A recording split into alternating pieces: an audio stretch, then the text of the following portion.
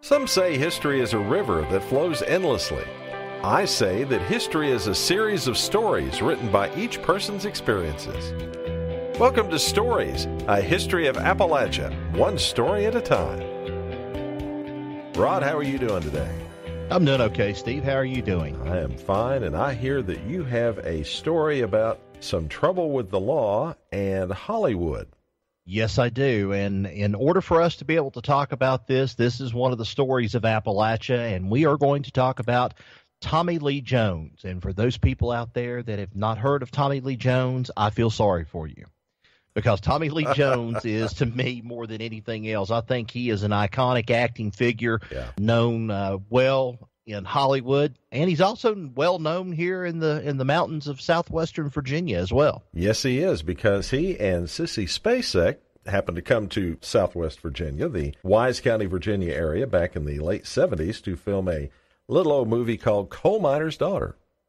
Yes, it was there that Tommy Lee Jones encountered some trouble with the local law enforcement. But we need to give you a little bit of background about Tommy Lee Jones to tell you. Now, some people might think that Tommy Lee Jones is native to the area, or at least native to the Appalachian region. He's not. Tommy Lee Jones was born in 1946. He was born in a town called San Saba, Texas. Now, as of right now, he's about 69, 70 years old, but he has been known for playing such notable roles as I'm sure you'll probably remember. Played U.S. Marshal Sam Gerard in The Fugitive with Harrison Ford. Yes. He also played the role of a Texas Ranger, Woodrow Call, in the Lonesome Dove miniseries on television. Agent K, of course, in Men in Black. He's been in Captain America, The First Avenger, Natural Born Killers. Oh, my gosh, there's just so many more. He's played Howard Hughes, radical Republican Congressman Thaddeus Stevens, executed murderer Gary Gilmore, Douglas MacArthur, and then Doolittle Lynn, the husband of Loretta Lynn and Coal Miner's Daughter, as well as baseball great Ty Cobb. But we're going to talk about Tommy Lee Jones's portrayal of Doolittle Lynn from Coal Miner's Daughter. Now, when Michael Apted and all the group decided to go and they were going to film Loretta Lynn's autobiography, they picked out probably one of the up-and-coming actors at the time, and that was Tommy Lee Jones. Now, some people had probably seen him on television or had seen him in other roles in some movies, but really, to me, I think more than anything else, Coal Miner's Daughter established him as one of these universal actors more than anything else. And the thing about it was, I guess his Texas accent kind of matched the Southwest Virginia accent that we have here in the Central Appalachian region. And when they brought all this crew and everyone in here, Tommy Lee Jones was one that a lot of people looked at and considered to be one of the Hollywood glamour boys, I guess, more than anything else, or at least some people regarded him as being that. His mother was a police officer and a school teacher and a former beauty shop owner, and his dad was an oil field worker. So for him, parenting, family, everything like that, a lot of things, what happened in Texas kind of matched what was going on in Southwest Virginia. So he was kind of familiar with things there. But when they brought the crew in to start filming Coal Miner's Daughter, a lot of the people and a lot of the extras who were Southwest Virginia and Eastern Kentucky residents had all gotten together, and some of them had tried out for some parts as extras and so forth. They all kind of mingled together. Now, one of the people that I know that has some firsthand knowledge of mingling with Tommy Lee Jones is none other than the pie bidder in the Coal Miner's Daughter movie, and that is Russell Varner, Steve. Oh, okay. And Russell Varner still lives in Wise to this day, and he and I occasionally kid off and on about, well, did you get your latest residual check in the mail? And he says, oh, it's drifting down. It's getting low now. He says it's been a lot of years since all that happened. But he provided me with some information here not long ago, because there is a little incident that happened back in those days, back in the early days of the filming of Coal Miner's Daughter, that involved Tommy Lee Jones, and it involved him, and when he got in trouble, it was the talk of the town. It was the talk of Southwest Virginia, and it was, how can I say it, Steve? It was hushed up a little bit, I guess, in areas outside of Southwest Virginia. Oh, yeah. And all this happened back, about March of 1979, as they were filming the movie. It all happened over in the Pound, Virginia area. It appears that Tommy just happened to be, I don't know, maybe relaxing on a Saturday night. Probably so. With a brew or two. Mm-hmm. And allegedly ended up having an accident on Highway 23. A Wise County Sheriff's deputy ended up coming upon the wreck, and in the process of trying to find out what was going on, Mr. Jones allegedly assaulted this officer. Some say that it began at one of the local establishments in Pound, Virginia. Some say it happened at now what is a legend. We'll talk about that a little bit more, too, of the Golden Pine over in Pound. And the Golden Pine was a local watering hole, let's say, in the town of Pound. And also the Golden Pine is known for a big dancing case here in the probably last 15 or 20 years. But we'll talk more about that on a later edition of the podcast. But something happened, and whatever it was, as we were probably kind of alluding to with this story, Tommy Lee Jones was probably just relaxing a little bit on the side when the downtime from filming and everything going on with Coal Miner's Daughter.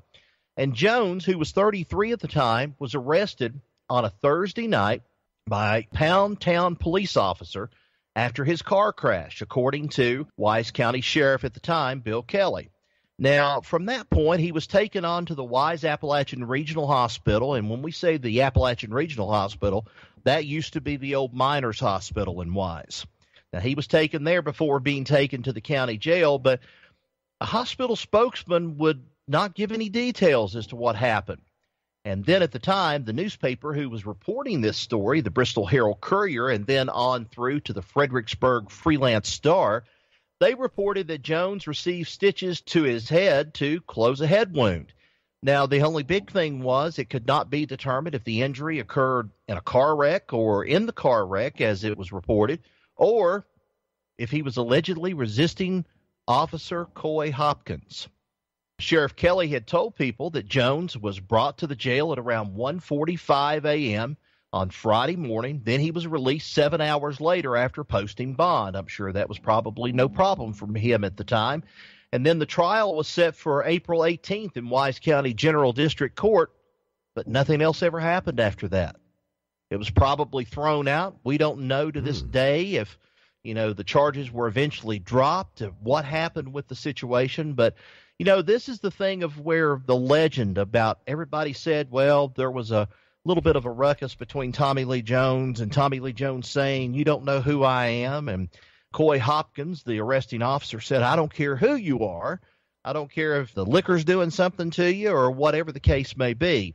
But one way or the other, Tommy Lee Jones was arrested and taken into the hospital, treated, and then later on taken to the jail in Wise. Of course, Jones went on to portray, as we called him, Doolittle Lynn in Coal Miner's Daughter with Sissy Spacek, and he was filming scenes here at the time for the movie, and according to Arthur Wilde, the spokesman for the film, that's what he was there for, but Wilde had not discussed the incident with him at that time, and it did not delay the film schedule whatsoever, and Jones was unavailable for comment after that whole thing happened. Now, there's other things that kind of go along with the Tommy Lee Jones story. If you really want to know some other things about it, Tommy Lee Jones and Al Gore were roommates when they were in college. Oh, really? It's hard to believe. Yes, they were. Wow. They were roommates at one time. Didn't Al Gore go to this big fancy college? Yes, he did. As a matter of fact, Jones went to, let's start it this way. Jones went to St. Mark's School of Texas, where he attended on a scholarship, and then he went on to Harvard on a need-based scholarship. Wow. Now, he stayed in Mower B12, according to reports, as a freshman, across the hall from future Vice President Al Gore, the son of Senator Al Gore Sr. of Tennessee. Later on, he stayed in Dunster House while he was at Harvard, and later on was roommates with Gore and Bob Summerby, who later became the editor of the media criticism site, The Daily Howler. He also played offensive guard on Harvard's undefeated 1968 varsity football team. He was nominated for a first-team All-Ivy League selection and played in the 1968 game, graduated cum laude with a Bachelor of Arts in English in 1969, and get this, Steve, His senior thesis was on the mechanics of Catholicism and the works of Flannery O'Connor. This is Tommy Lee Jones, right? This is Tommy Lee Jones. I know that's hard to believe, but it is Tommy Lee Jones. I would never, ever in my wildest dreams have ever said Tommy Lee Jones went to Harvard and he wrote that thesis. Never. Well, I never would have either. And then after he graduated, he moved on to New York, became an actor, made his Broadway debut, and then he moved on to television, played in a couple of soap operas. He was also, and you might remember this as well, he was in the television movie, and I was a young kid then, but I think I do remember this movie. He played the amazing Howard Hughes. I think I remember that as well. He also played in some other movies, such as Jackson County Jail, Rolling Thunder in 1977, and even co-starred with Laurence Olivier in the Harold Robbins drama The Betsy. Wow. He got a Golden Globe nomination for his portrayal of Doolittle Lynn in Coal Miner's Daughter. In 1981, he later portrayed a drifter opposite Sally Field in Backroads, a comedy that kind of got some so-so reviews. He owns a 3,000-acre ranch in San Saba County, Texas. And you know what he does in his free time when he's there? I'm almost afraid to ask, but go ahead and tell me. He plays polo. He owns a home and farm in a polo mecca also in Wellington, Florida. Who is this guy and what did he do with Tommy Lee Jones? Harvard? I don't know. Polo? Okay. I don't know. It may be something that Will Smith did to him with that little thing in Men in Black. It may have been wiped and erased from him. I don't know.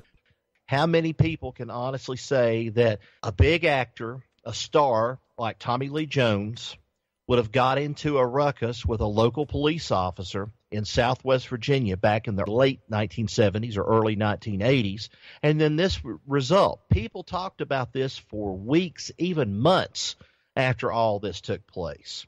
There were people that always talked about the police officer. They said something about Tommy Lee Jones having a smart mouth, but they said it couldn't compare to that billy stick that went upside of Tommy Lee Jones's head.